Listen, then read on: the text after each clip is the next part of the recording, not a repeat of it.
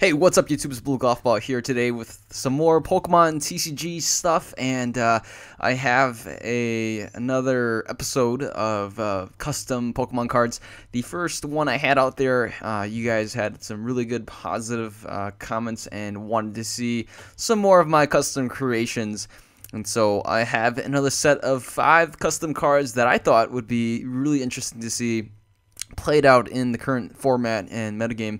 I think it'd be something really cool. So coming at number 1, we have Chris, the trainer, but it's gonna be the supporter, right? So it's I have a full art supporter, Chris here. Choose any 2 cards from your discard pile, place one of them on the bottom of your deck, and place the other on the top of your deck. Now, I really like this card. It's got a very interesting kind of technique to it. It's a little bit like a dowsing machine, and a little bit like a computer search. The only downfall is that you don't get to play the card right away, right? So similar to dowsing machine, it is an item card and it's an A spec, so you can only have one of those, and you have to discard 2 cards from your hand, and you can get back a trainer card, any trainer card, stadium, supporter, tool, or item. With Chris here, and similar to computer search, discarding 2 cards, and you can search for any card in your deck and put it into your hand. Chris is kind of the opposite. You can search for any 2 cards. See, unlike dowsing machine, it's only trainers, but with Chris, it could be Pokemon, it could be energies, things like that, and you can choose any 2 cards. And like computer search, you can search for any 1 card.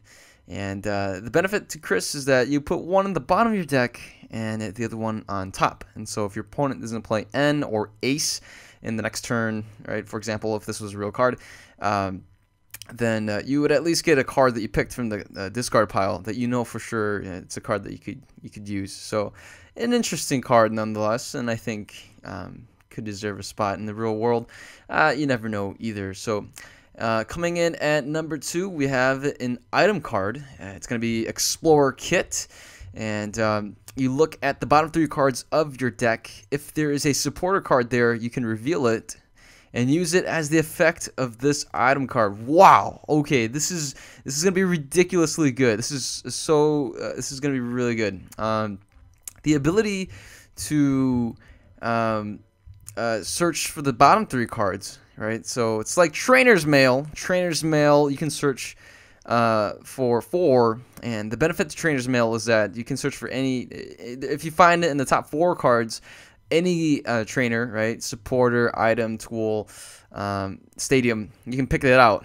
Right, but unlike the Explorer Kit here, it has to be a supporter card. You look at the bottom 3 cards of your deck. If there is a supporter card there, you can reveal it and use it as the effect of this item card. Now, what's really cool is you can actually combine it with Chris, which means if you search and choose any 2 cards from your discard pile, you can actually put a supporter card on the bottom of your card on your deck, and then in your next turn you can play Explorer Kit, and then you know for sure there's a supporter in that discard pile in the bottom of your deck, and so you can essentially play 2 supporters in 1 turn, and I think that's actually really cool.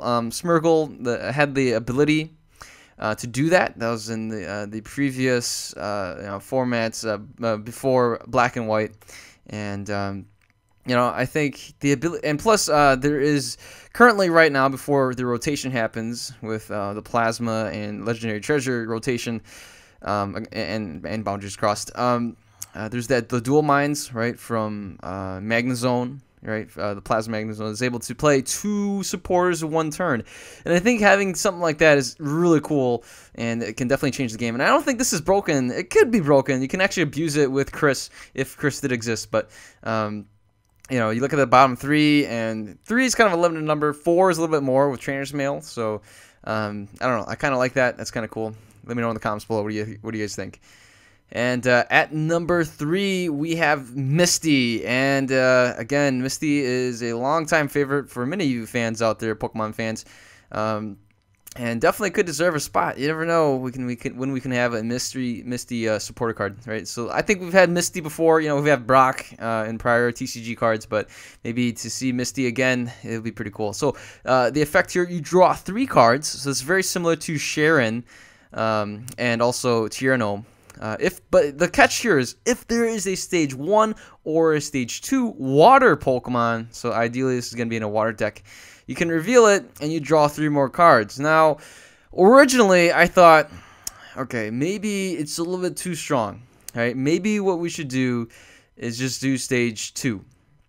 If it's just a stage 2, then you can draw 3 cards. I thought about that, but you know, the power of this card is to draw a ton of cards, right? So like, I decided, okay, fine, let's do a stage 1 or stage 2 water Pokemon. But again, let me know in the comments below what do you guys think. You know, I thought stage 2, just stage 2 would be pretty good and a little bit more balanced, because this could get really broken really fast, right? You draw 3 cards like a regular Sharon or Tierno, and then bam, what the heck, you draw 3 more cards because the Blastoise shows up, you know? I'm not sure, but so that's that. We have coming in at number 4, Nap Time. It's an item card, and I thought, you know, I thought about some of the item cards that we have right now that are not very useful, right? So, for example, in the past we've had Energy Search, which you can search for 1 energy, but guess what?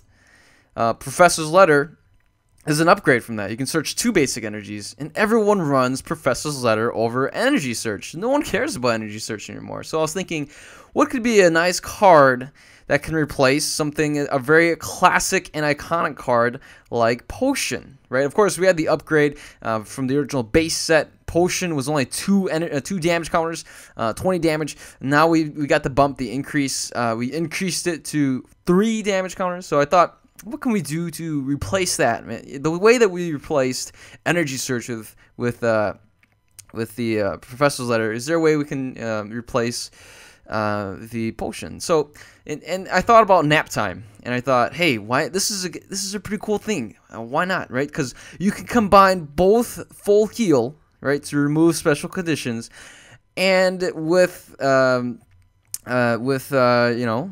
Potion. So here, the effect is you heal 30 damage and remove all special conditions from your active Pokemon. Look at that. Do it in 1 shot. And so during that, right, you're awake, or you're not paralyzed anymore, right? And then you can attack. You heal 30 damage, and then you can attack. But then the effect here says your active Pokemon is asleep at the end of your turn. So once you attack, the moment you attack, or the moment you say, hey, I'm done, end phase, and it transitions from your turn to your opponent's turn, your Pokemon is asleep, and you get to flip a coin. So it balances out, right? And if you flip 2 tails in a row, hey, nap time. Your Pokemon just kept napping, but you get 2 shots to wake up, right? Once the end phases, the shift between your turn to your opponent's turn, you flip a coin. If heads, bada bing, bada boom. You're awake. You heal 30 damage. You remove special conditions, and you woke up. Hallelujah. Or if you stay asleep, doesn't matter. Your opponent's got a shot at you, gets a crack at you anyways. They can attack, they can do whatever, right? And then it comes back to your turn. If you're still asleep, when it transitions from your opponent's turn to your turn, you flip a coin, boom, you wake up. Or you can use nap time again. See? If you have another nap time, then you can remove that sleep condition.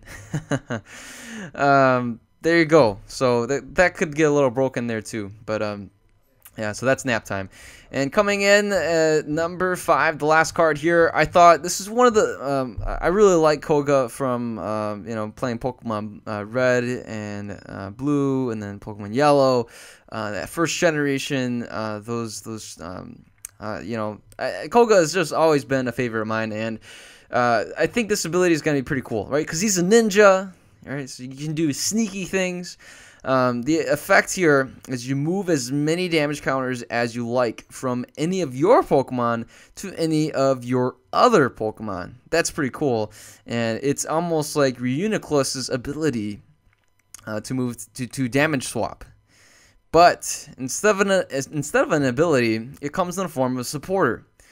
And I think this is pretty good because it's a little bit, it's balanced, right? It's not like you can move your damage counters onto your opponent's Pokemon. That's overkill.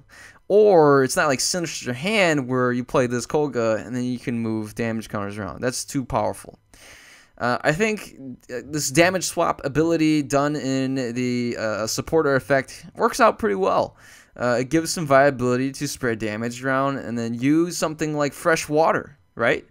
Or use something like Festival Champions, Champions Festival, right?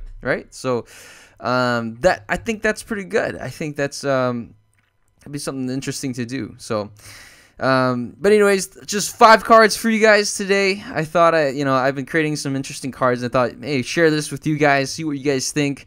And I've seen some comments before. You guys noted to me like, hey, this is a little bit of fan fiction, but why not, right? Hey, we're all part of this TCG community. Why not share some ideas? Why not just kind of imagine a little bit and be able to enjoy and have some fun with this. So anyways, that's it for this video. Hopefully you guys enjoy the video and give it a thumbs up, and if you guys are new to the channel, feel free to subscribe. Thank you guys for subscribing already if you guys are a returning viewer.